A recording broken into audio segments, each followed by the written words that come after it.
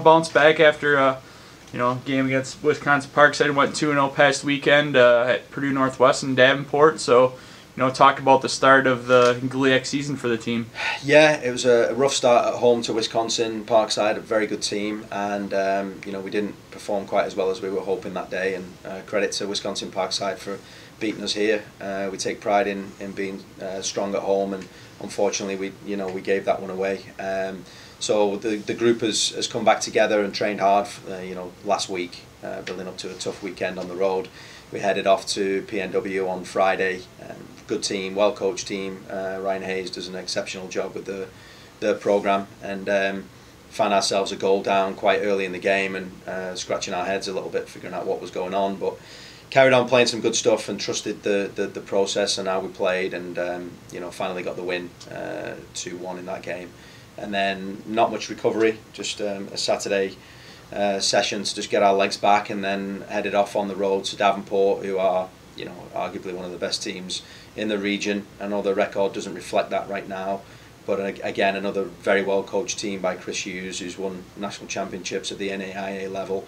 He's always got his team prepared and ready to roll, and it was a hard match. Again, we found ourselves a goal down and managed to turn that one around and won 4-1 in the end, but I think everyone will agree that 4-1 was probably a flattering score at the end of the day. But all credit to the teams we played against this weekend, but from our perspective, we were very happy with the bounce back from the loss last weekend.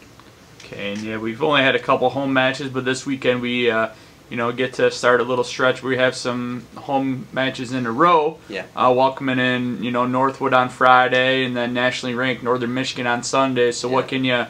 What can you tell us about your opponents this weekend, and what are you looking for out of the guys? Yeah, I mean, we know each other now in this league, so we all know what to expect from the teams that we're playing against. I've been here for this is going on my 4th season now, and the Northwood game is always the one you circle on the calendar just because of the rivalry that we have.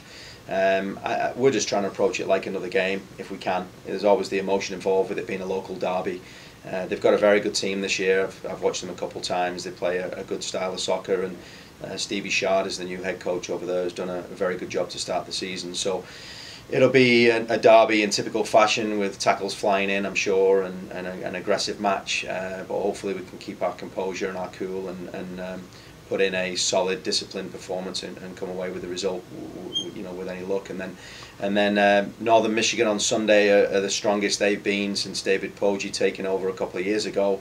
They're ranked, like you said, 22nd in the country right now, 3rd in the region, not giving away a lot of goals, play a different system, and a very, very resilient, hard-working team. So we're definitely going to have our work cut out in that match.